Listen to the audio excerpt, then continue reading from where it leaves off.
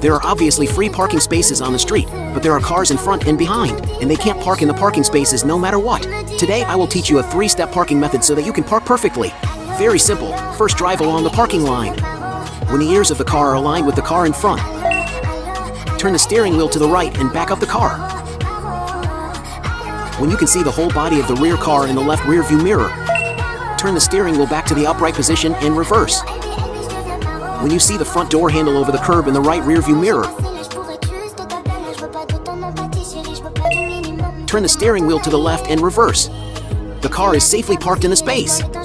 It's that easy. Follow me. I'm Brother Che. Give me a free like by the way. Learn about cars every day.